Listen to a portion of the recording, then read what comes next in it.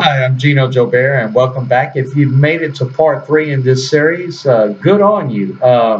We're going to expound even further on the previous two videos and share some more new information. This way, we can help you, the viewer, especially those who are seeking to maybe discover some of the hidden secrets, or maybe you're in a position where you're not quite happy with the way your life is going right now and you're looking to make a change. And sometimes these changes can be difficult because um, most of us are not really cognizant to the fact of how many belief systems we have that did not originate with our own way of thinking. It was given to us by someone else. So I want to share this. I'll never forget back in the year 2000, a movie came out called The Skulls with Paul Walker. And as soon as I was watching TV with a girlfriend at the time, and as soon as the TV started showing all the trailer and everything, the first thing I said is, "Oh, I could tell you everything about this movie." And she looked at me and she gave me a crazy look, like, "Well, how's that possible, Gino? The movie just came out." And so, The Skulls was a movie based on a secret fraternity that's at Yale University. Now, Yale and Harvard both have these secret societies, and the only way you can get in is someone approaches you and you go through what they call an initiate screening. But where I found out about this secret society was through a book I read back in 1992 called Behold a Pale Horse by William Cooper. That began me on a serious journey of hating the system, hating authority, because I realized that the education system was broken. We have the same system in place minus a few changes ever since World War II. Now, why is that? Every video in this series, I will mention the bloodline families because people do not realize how much control they have over our aspect of life. We're taught and conditioned to believe that the government can provide the solution. Well, if you then discover that the government is actually working against you, how could they ever provide the solution? Our own government, if you were to Google 1871, is nothing more than a corporation. Now, why is that a problem for me? Because a corporation has corporate laws that they have to adhere to. If you or I have a corporation, the laws that we write and the bylaws that we write within the structure of that corporation only pertain to those who work for the corporation. So if a government is really a corporation and thus a de facto government, what you're dealing with is trickery on a larger scale. What you're dealing with is a crime syndicate that is operating under false pretenses. So they really have no true authority. It's only been given to them because we believe in their authority. So back to the movie, The Skulls. If you look at these bloodline families, I've said earlier that they control a lot of the secrets that could actually set humanity free, that could end all the wars and violence. But see, once I started uncovering one lie upon another, I had to start following the money. And when you follow the money, it'll always lead to who's really calling that shot. For example, some of you may be familiar with a guy by the name of George Soros. Well, he's the person that funds a lot of things that create a lot of chaos in our country. Here's a man from Hungary, and he's very, very wealthy, but he's also very evil. Now, these types of people, their only primary concern is to create chaos, because with that chaos, it's so much easier for them to have power and control over you and me. So the movie goes to show how when an initiate is selected by these secret societies, their life changes instantly from a financial standpoint, because you're now backed and endorsed by the money. So I'll never forget her reaction to one. How do I know this? Well, that brings up another question. So I've been reading books and searching things for years, way before the internet. And so while I'm here, this goes to show one book that I had read, because I always keep saying that I'm going to talk about the music business and the music industry, and the big difference between the two is there was a book called This Business of Music, written by two entertainment attorneys named Shamel and Krasilovsky. And that book, by most people actually in the music industry, will tell you that that is like the Bible to the music business. And so if you want to learn the roles of a promoter, or how to gain access and entry into so many aspects of the industry, that book is your go-to source. Just like today, in today's time, Google is a lot of people's go-to source. Now, that can be a good thing. That can also be a bad thing. So why could it possibly be a bad thing? Remember, if you control the information, you can manipulate so many people. First time that I noticed the power of big tech was when I did a Google search on a particular term. I can't even remember what that term is now. But I remember a friend saying, well, how did you find that? I said, on Google.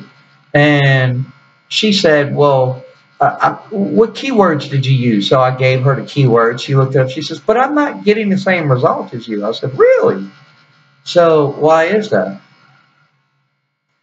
So you would think if you're using, let's say, 3 keywords, best music video. Okay, we'll just use that as an example. If you do that search, you would think that if anybody did that search, they would come up with the same listing, ranked in order. But that's not the case. So AI, artificial intelligence, which there's been years and years of research with some of the brightest minds in the world, and these bright minds are usually locked away in compartmentalized workstations. Could be in Quantico, Virginia. Could be anywhere. But what these people do is they're giving all the ammunition that the ruling elite need to better control the masses. Remember I said in an earlier video, I really don't like control. Why? Because we're conditioned to believe that governments are a good thing, that they can help us. In actuality, there's actually been case studies. There's been a couple of places around the globe where there's no government involved. And so you wonder, well, you're so used to being controlled in a sense by your government, regardless of what country you're in, that you may even have a hard time fathoming, well, how could that work? There'd be mad chaos. Or, well, why do you think that? Begin with that. Why do you think that would be the case? But there's something called self-governance. And I can give you 2 examples. There's a couple of French Polynesian Islands, where there's no structured form of government as we know it. There's only self-governance.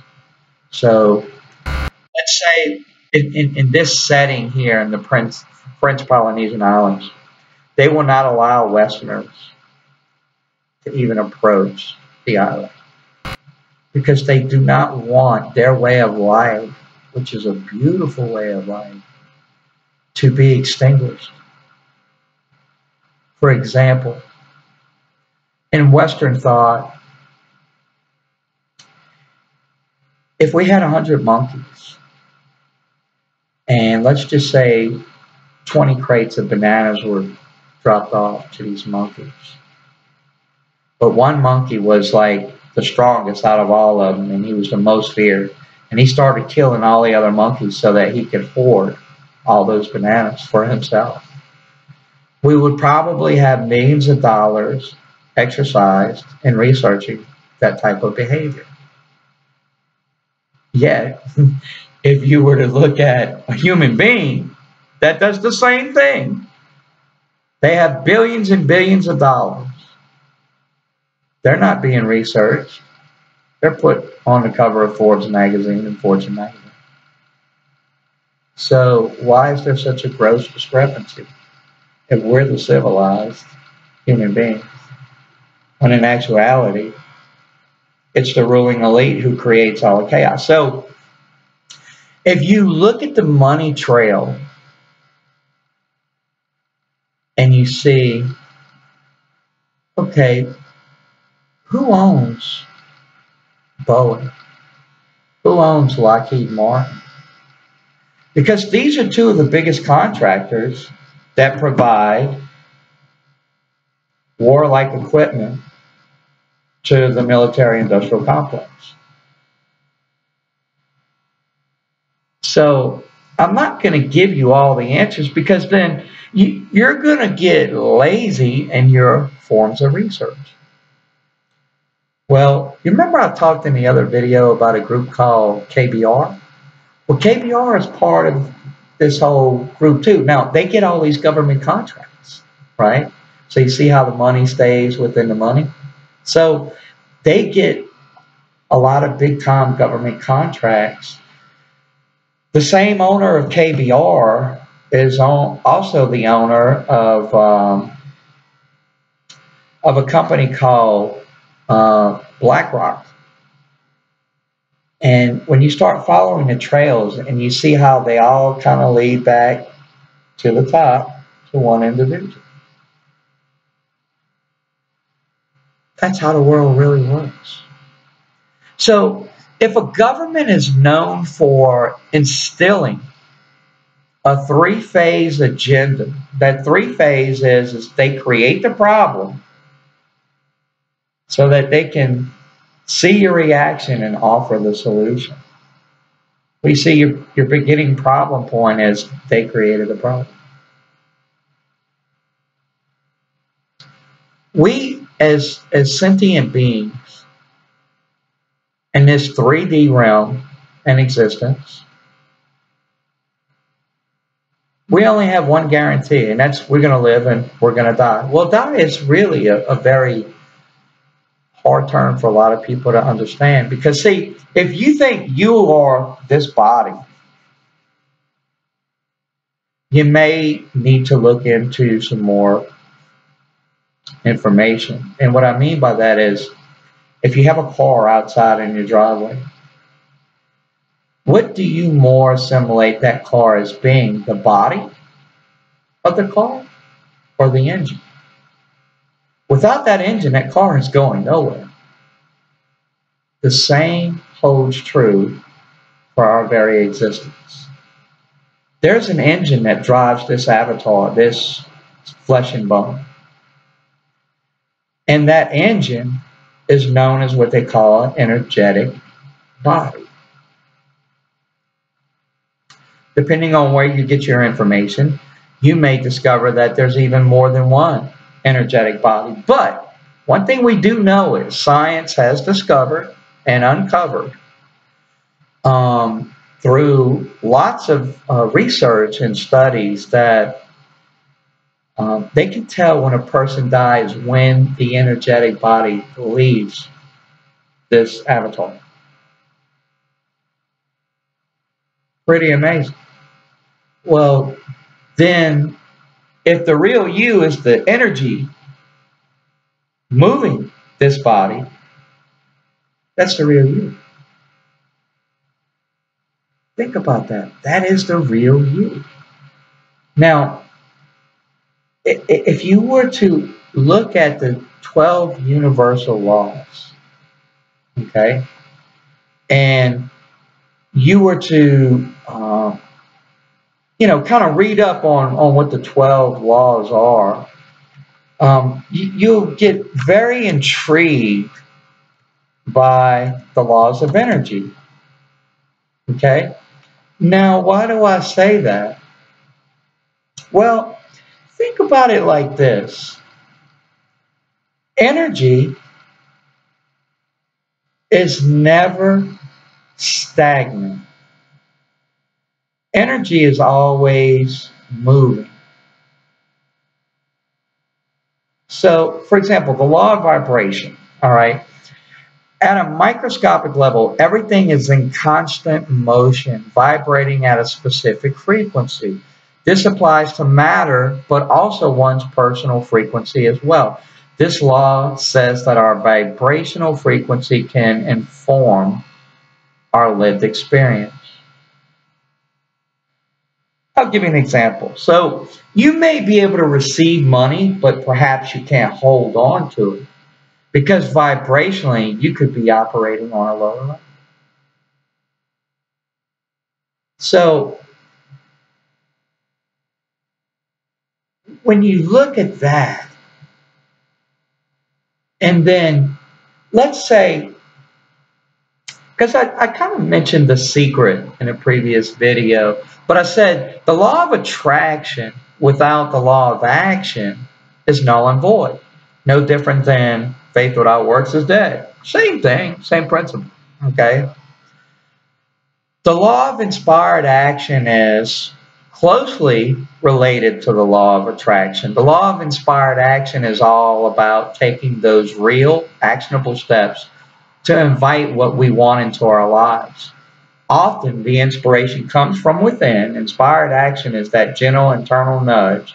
It's not always a plan of action. So how do you apply it? So you get this inspiration. For example, I get an idea to write a song. And maybe the melody line comes first, maybe the hook. It doesn't matter.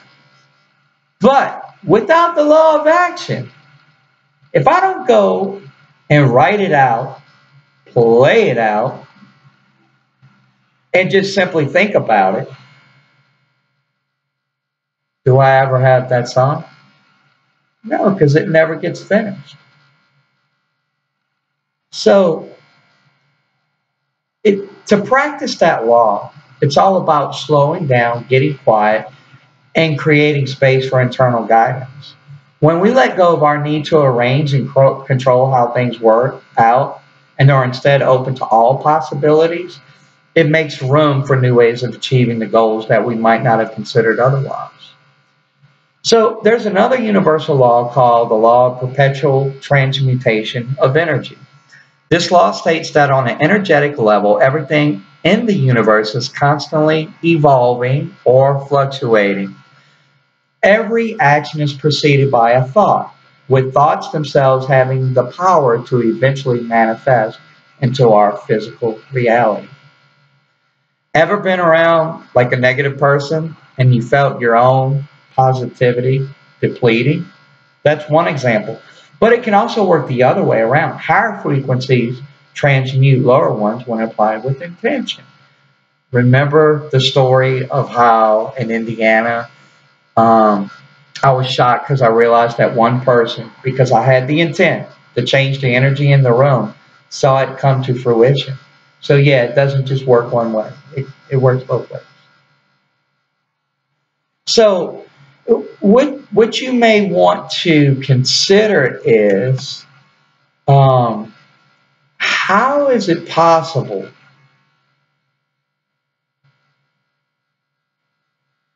that they aren't teaching us these universal laws in school. To give a remedial understanding of what it takes for something to become a law, it starts with the hypothesis, which is the initial thought. Then it moves to a theory. When applied action to such hypothesis can give it weight, can give it some sense of, okay, well, this may be a possibility. But the biggest step, and this is in anything science, the biggest step is to go from theory to law. Now, in order for something to go from a hypothesis to a theory, we've just shown that. In order for it to go from a theory to a law, it has to be quantified unequivocally. So, give you a perfect case in point. Eddie Van Halen had a son named Wolfgang Van Halen. And Wolfgang used to study school, music in school, and the teacher gave him a failing grade on one of his musical assignments. And Eddie asked Wolfgang, he said, well, how did you fail that? What happened? And she said it was too much improvisation. And why is that a bad thing? Eddie asked. The kid didn't know. He says, can you do me a favor when you go to school tomorrow and you tell his teacher it's music theory, not music law. Good point. So, the 12 universal laws are proven to be unequivocally true and accurate. But there are a lot of theories out there that are supported like they're law, and they're not. Music theory is good, but you can ask some of the best musicians on the planet. I'll give you one example. Victor Wooten. If you ever heard Victor Wooten play a bass, man, he is special. He is unbelievable. Now, me personally, because I happen to know a little bit more about Vic, beautiful person, man. Beautiful person. He has that heart that I can identify with, and it resonates with me. And Vic will show you. He'll show you how he's not thinking about music theory when he plays. He's just feeling the music. And so when you ascend and you begin to elevate your energies and you begin to feel better and better, you don't have one hurtful bone in your body. And why is that? Because to get to this level of understanding, somewhere along the way, you're going to discover something that everything in the universe is connected. Why is that important? Because, see, the best model of teaching someone anything is, in order to be a good teacher, you have to be a good student. You have to be willing to learn too. And what's the ways that best helped you learn? Well, there's more than one way that we all learn. So there isn't a one-size-fits-all method.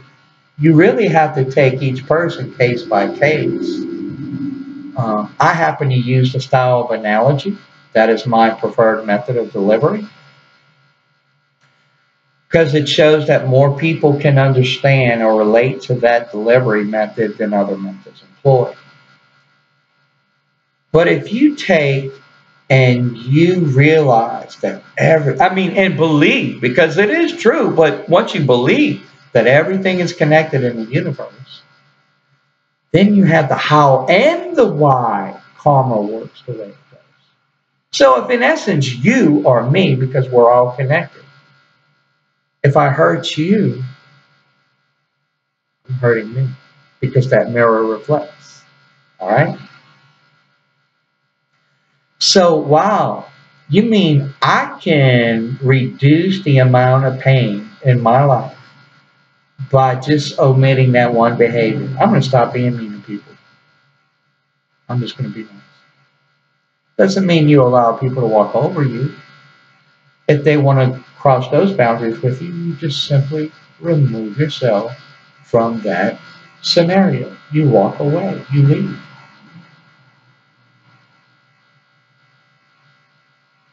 See, those are the things like different messianic archetypes through history have shown us.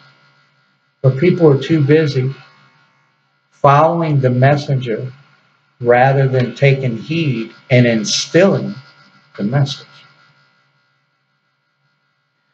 So I want to leave you with this.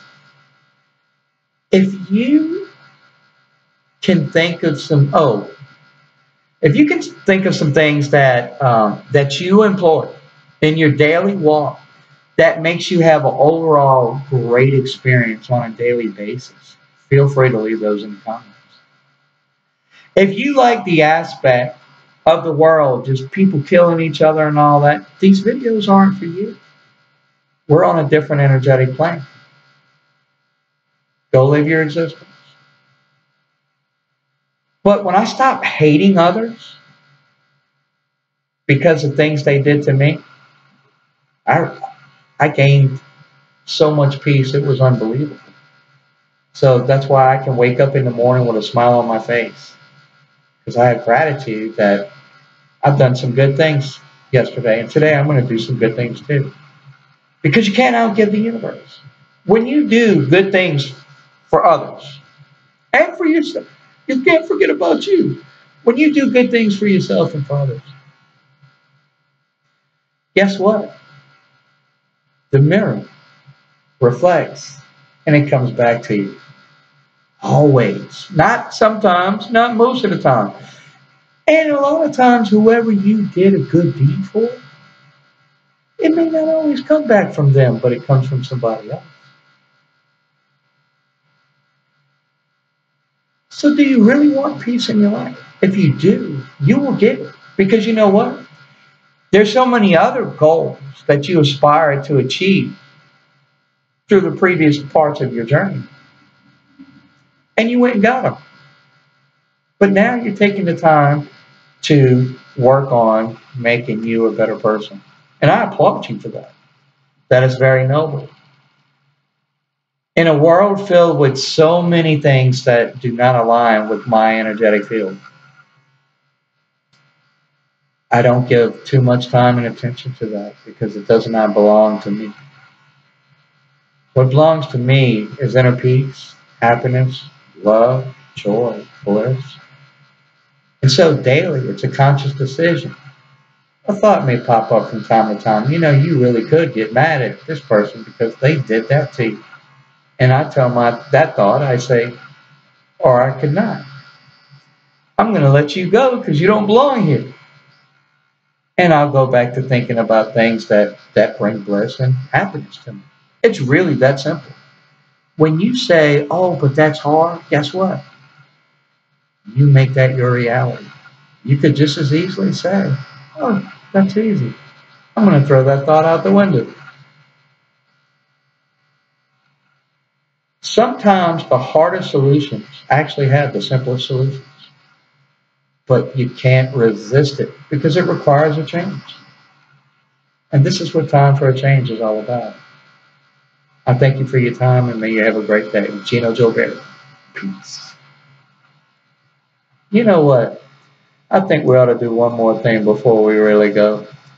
And for those who are still watching, I want you to know that there is no greater feeling than inner peace. You could come upon a windfall of money. You could have a great day in particular. But when you have inner peace, every day is a great day. So with that being said,